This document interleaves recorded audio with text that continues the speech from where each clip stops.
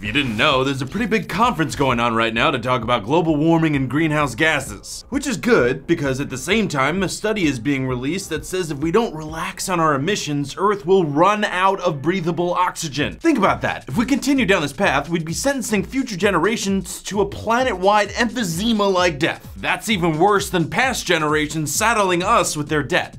Hey everybody, I'm Patrick Jones and welcome to Buzz 60. Here's what the study shows. If the oceans warm by 6 degrees Celsius, which can happen, we're pushing towards that quickly, the phytoplankton won't be able to adjust and they wouldn't give us that sweet O2 we need. You see, 70% of Earth's breathable oxygen comes from marine plants. The second biggest amount comes from forests, pitching in 28%, and let's just say we've got problems there too. The study also adds that by 2100, the amount of oxygen at sea level could be the same as it is at the top of Mount Everest, where people need tanks to breathe if they're gonna hang out up there. So yeah, let's waste more time arguing about whether global warming is happening. You know, while we can still breathe. Buzz 60, now you know, pass it on.